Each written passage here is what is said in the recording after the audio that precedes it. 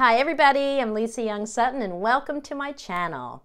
I've got an interesting spread to share with you today using the Grand Jeu Lenormand, also known as the Astro Mythological. That's this deck here. There it is. So you can see it's got two different scenes on the box, but they are just two different names for the same card system. Okay.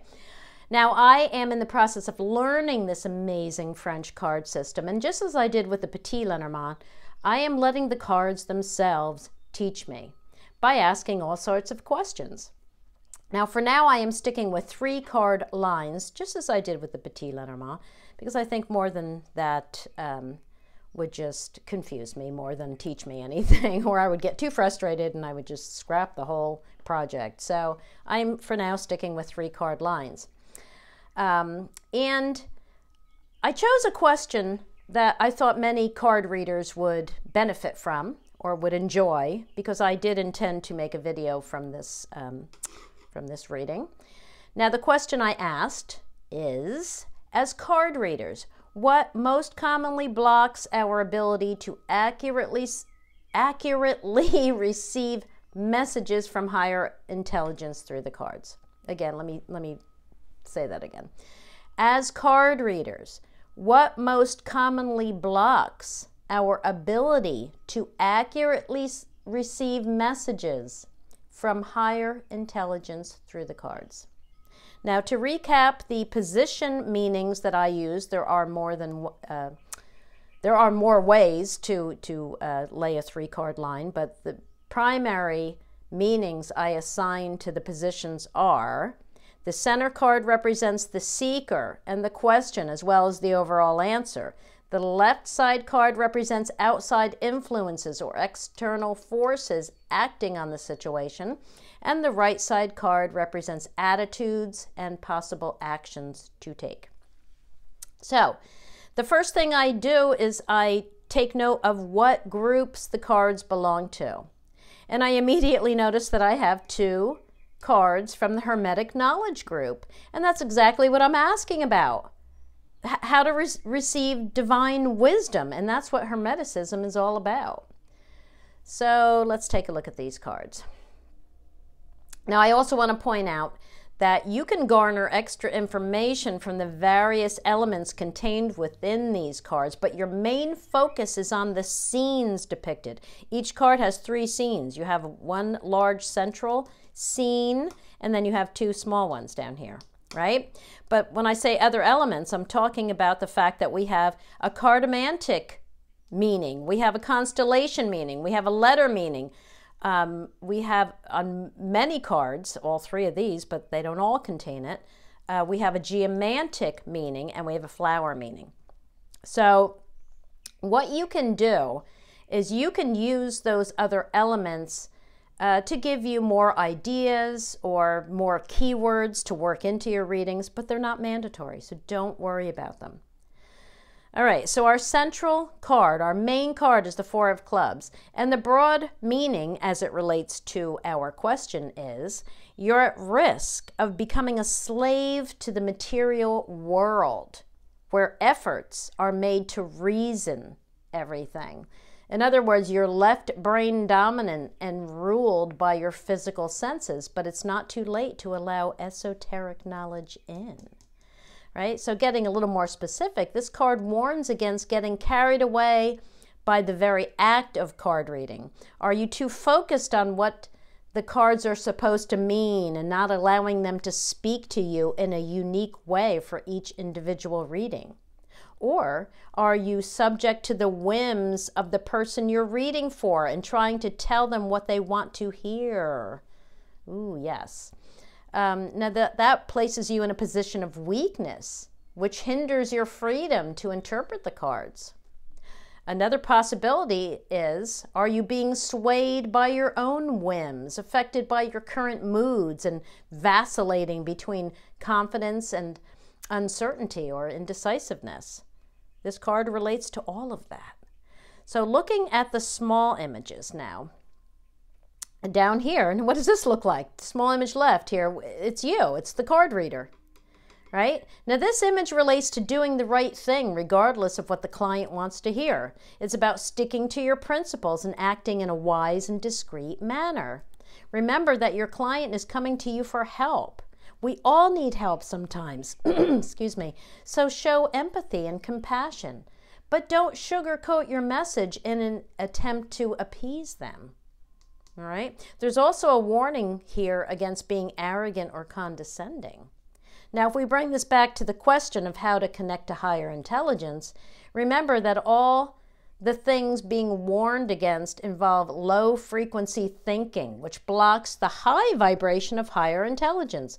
On the other side, we have the opposite situation. Here, you lack sincerity and integrity in an attempt to make a quick buck or show off or impress your client. You can see she's like belittled herself. She's supposed to be like I don't know if she's supposed to be a prostitute or what, but you know, here she is. She's got her hand out right away. Like, I don't even think she's done anything yet. And she's like, yeah, just give me some money. That's all I care about. So it's that kind of meaning, right? So, you know, in this scenario, you don't really care about your client other than what you can get from them or how they can make you feel right now, right?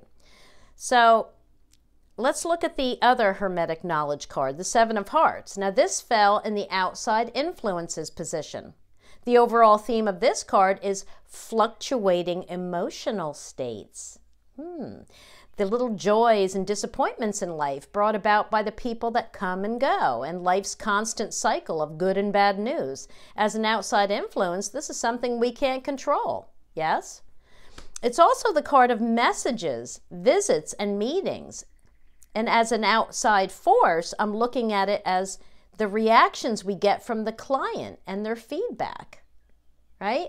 Now, we are primarily looking at this small image right down here, which refers to one who receives pleasant news or positive answers to their questions. And if we follow the advice of the Four of Clubs and act with integrity and sincerity, this should be the ultimate outcome.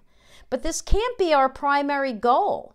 If it is, we're at risk of sugarcoating everything we see in order to placate the client or to make ourselves feel good by receiving, you know, positive feedback right away. All right, so now let's look at the other side, the Four of Diamonds. And remember that this is in the attitude and actions position. And the Four of Diamonds is from the Golden Fleece group, which relates to business and trade. Now, within the context of our question, this would refer to exchanges with others and transactions or interactions intended to add value to our lives or to add value to their lives, right?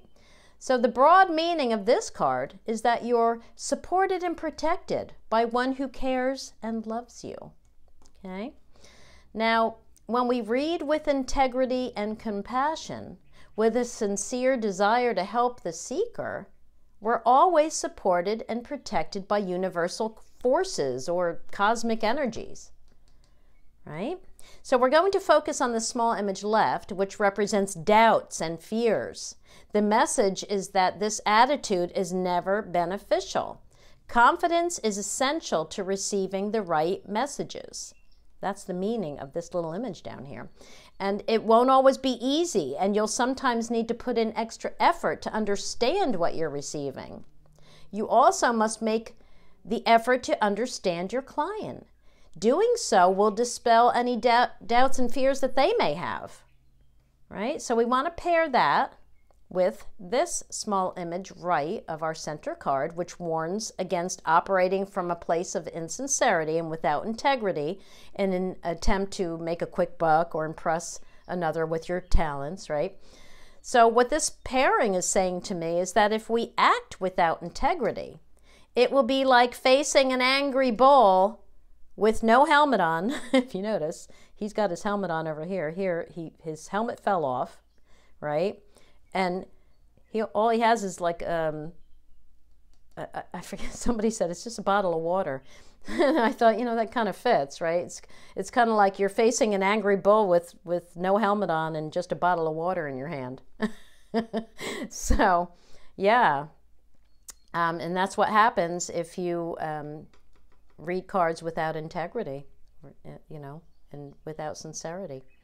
Yeah, so when we act from a place of low vibration, we will feel alone and unsupported and unprotected, and that's exactly what this little scene here is conveying, right? So I think it's important to set an intention to only see the truth and fearlessly pass it on for the highest good of the client, regardless of how they feel about you.